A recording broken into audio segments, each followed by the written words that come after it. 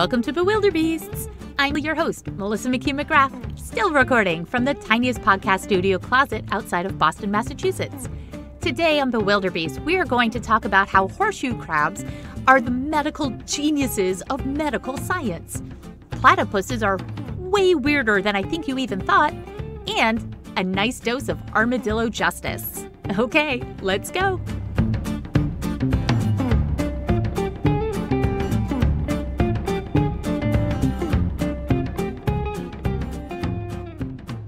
I don't know about you guys, but for me, there are just some animals out there that the more you learn about them, the more fascinating they become. And while I, for one, am terrified of spiders, as you have heard multiple times on this podcast, we're going to talk about a cousin of theirs who have survived every mass extinction that we humans know about. They were around during the dinosaurs. And this is an arthropod called the horseshoe crab.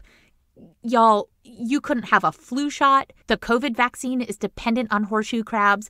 And any medical procedure you have ever had, including the drugs we consume to feel better after a headache or the sniffles, somehow tie back to horseshoe crabs. And I just am blown completely away by this.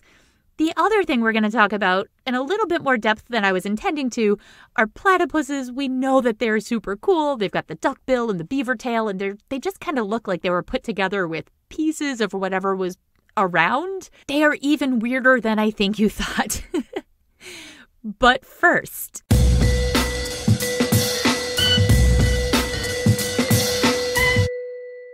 so I don't think we've ever really talked about this or made it part of the creed of this show, but I will never share stories where animals get hurt or die due to violence from people. I will, however, share stories where people get hurt because of their own stupidity or karmic retribution for trying to hurt animals, and this is one of those stories. In 2017, an unidentified Texas man ended up going into the hospital for injuries from a bullet wound to the face. Now, he's okay, and gun violence or violence towards people or animals just is not funny. But when Mr. Unidentified shot an armadillo and the bullet ricocheted off of his armored shell, the bullet came back and shot the guy in the jaw. Ow, ow, ow! The guy survived after being airlifted to a nearby hospital and had his jaw wired shut. Now, I'm not even sure if his jaw needed to be wired shut. I'm guessing his wife, maybe, who was also present, just didn't want to hear his excuses as to why he was shooting armadillos. But if this isn't a perfect story for gun safety awareness and don't be a jerk to animals, then I truly don't know what is. The armadillo was never found. I think if a reporter wanted to poke around until they found one insufferable grizzled armadillo who just won't shut up about that one time he took out a full-grown man with a .38 caliber, man, he would have the scoop of the year.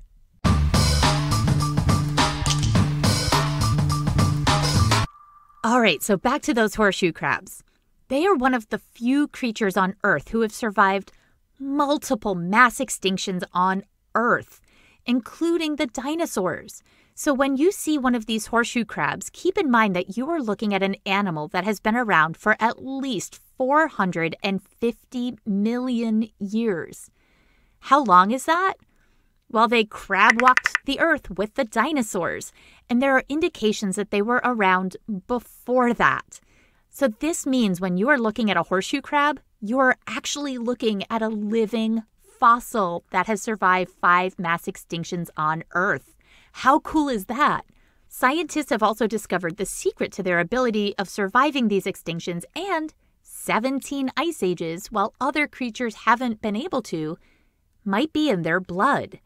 And it's a pretty obvious thing in their blood, something that you don't even really need to have a degree in science to notice it as right funky. It's the first thing you might notice about their blood. It's blue. What? Quick body chemistry sidebar. Have you ever thought about why your blood is red? Our blood is red because it carries oxygen and is rich in iron. But the horseshoe crab also carries oxygen through its blood, but it uses a different compound to do it. It uses copper. but their blood also contains a very special ingredient called LAL. LAL is a mighty defense that might be the key to the horseshoe crab's survival, and honestly, our own.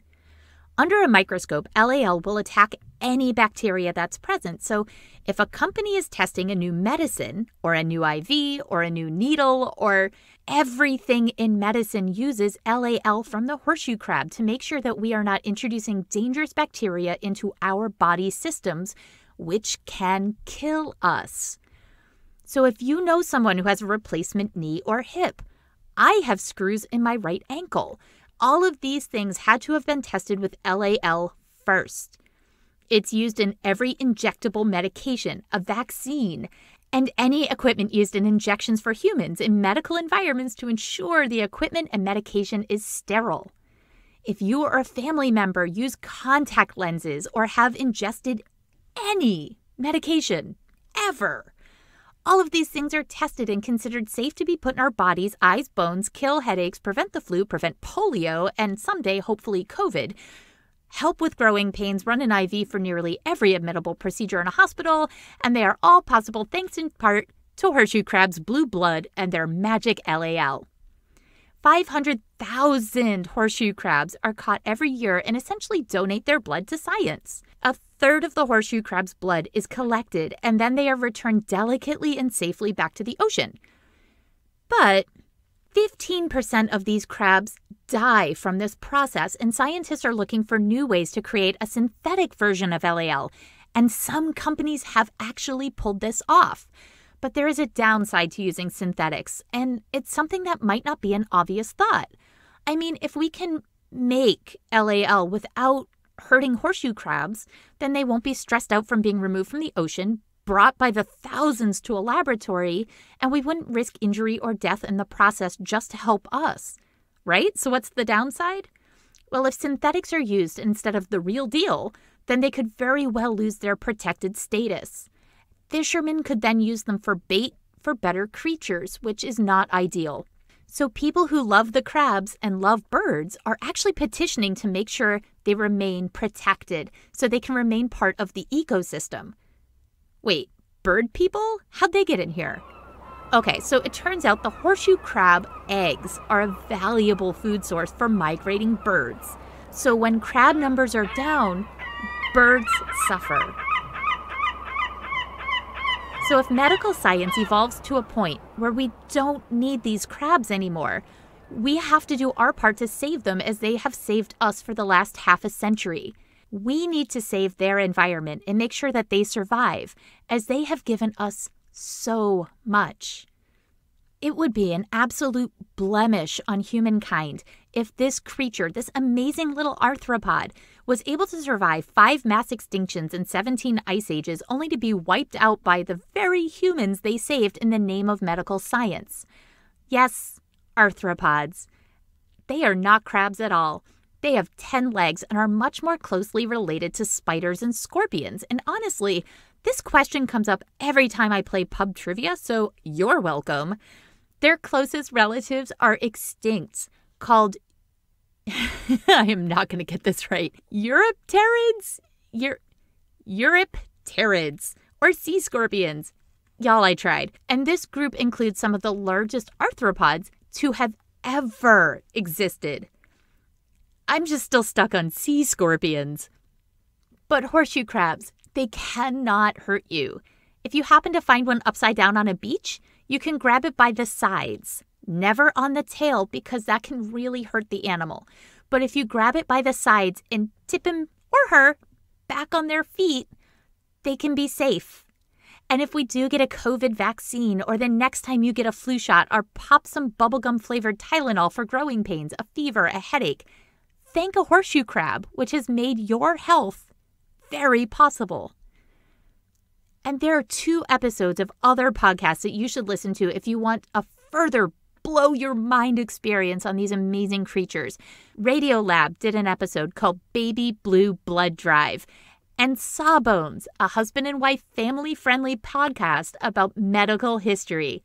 Their episode, How Horseshoe Crabs Probably Saved Your Life, is so good. Both of these podcasts are appropriate for all ages, so parents, if you're listening with your littles, these are some other options for you. They go deeper into these incredible ancient animals who have been here since the dinosaurs. And more importantly, they also talk about how we can help them because they help us so much.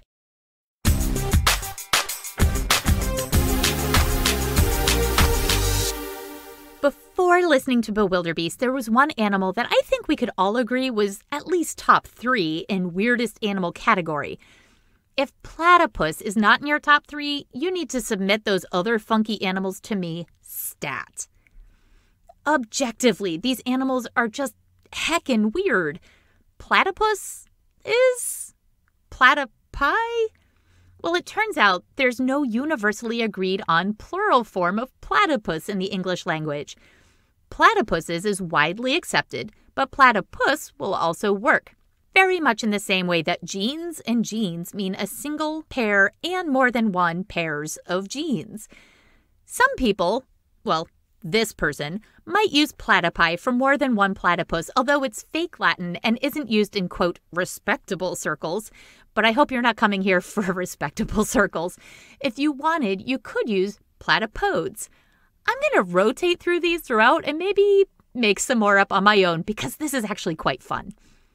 So platypuses are mammals, but they lay eggs. They have a beaver body, a duckbill face, otter-like feet. They use echolocation, just like dolphins, to find prey.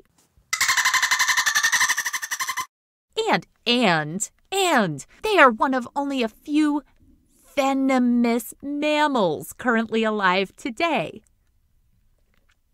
Yeah, I know. How weird are they? Well, when European naturalists were looking at the first preserved platypus body in 1799, they said that this had to have been a fake animal made up of sewn-together pieces of other animals. A platypus is so bizarre that scientists didn't even believe it was real when they first saw it.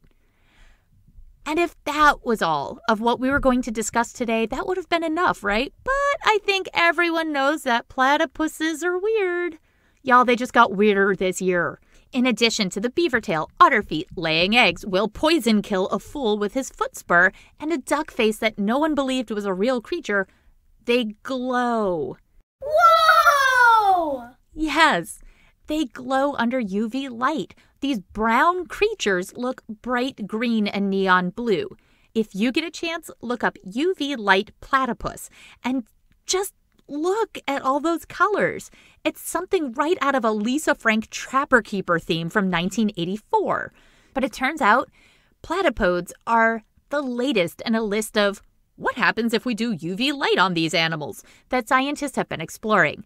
A few years ago, flying squirrels and possums, America's only marsupial, got super lit under UV light. There is nothing quite like seeing a bubblegum pink squirrel in a science magazine. Guys, scientists have all the fun.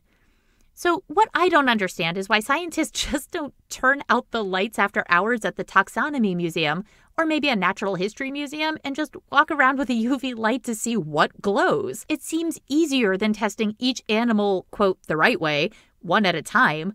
And this way, if they see something brightly lit under UV light, they could just flag it for later or have a science after dark mixer with other scientists. Meet new friends, have a blacklight party, and get some science on. What this does start to show is that while we humans see the world one way, all these other animals see it totally differently than we do, and I, for one, would love nothing more than to open my eyes and see hot pink possums, neon blue platypuses, and fluorescent green squirrels. I wonder if this is what people see after licking those toads from last week's episode moments before their heart kicks out.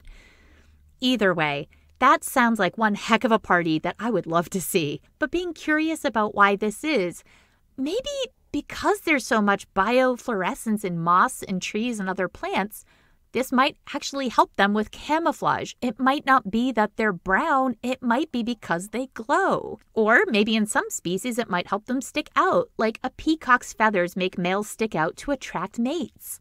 Regardless, we humans have a lot to learn about how other animals perceive the world, and this is just the beginning.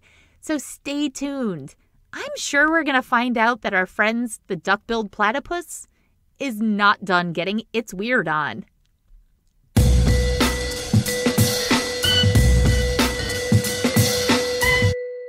Well, that didn't take as long as I thought. Thank you for joining me today on BewilderBeasts. If there are topics that you would be interested in hearing about on the podcast, know of any historical animals who changed the world, animals who glow in the dark, animals who help humans, or wacky animals in the news, please send them in to BewilderbeastsPod@gmail.com. Tweet at BewilderedPod, BewilderBeastsPod on Facebook, and BewilderBeasts on Instagram. I'm Melissa McCue-McGrath, author of Considerations for the City Dog, co-training director of the New England Dog Training Club, the oldest AKC obedience club in the country, and creator of Mutt Stuff Media. Now go get curious. I got today's information from WNYCstudios.org, the Radio Lab podcast called Baby Blue Blood Drive. And parents, if you want to listen to this, I highly, highly, highly recommend this. CurioKids.net, a fantastic website for curious kids and their curious adults. MaximumFun.org, the Sawbones episode on horseshoe crabs probably saved your life. SmithsonianMag.com, the rainforest site Greater Good blog.